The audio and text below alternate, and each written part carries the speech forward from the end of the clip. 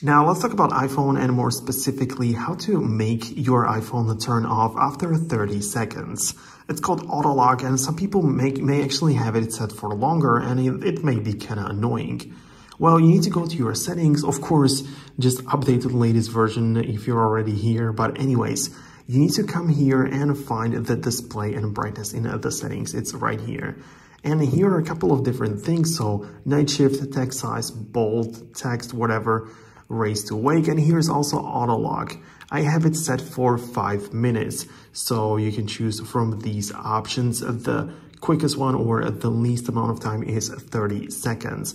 And attention is detected when you are looking at the screen. When attention is detected, iPhone does not dim the display, which is a very nice and handy explanation in here. If you keep on staring at the iPhone, because of course it has Face ID, so it knows when you're looking at it, even after 30 seconds, it's just not gonna turn off.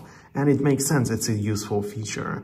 However, if you keep it like this and place it flat on the table, then you're gonna come back to a locked iPhone. I keep it at 5 minutes because I think it's the most practical option, and it's the biggest amount of minutes before the never option, which I think it isn't reasonable. And also one thing you should keep in mind is that if you have an old iPhone and then you set up a new one from the backup, then things like this, the auto lock, for example, also gets transferred to that new device. So it's not like it stays only within this one, and once you get a new one, it's just something new or fresh start.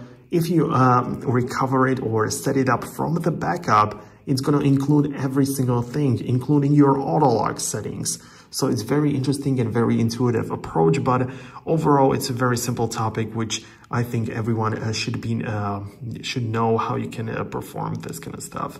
Anyways, hope the video helped you out. For more content and quick videos, quick tutorials like this, make sure to subscribe to Foxtecc. And also check out this next video right here, because I think you're going to find it really valuable. Thanks a lot. See you in the future.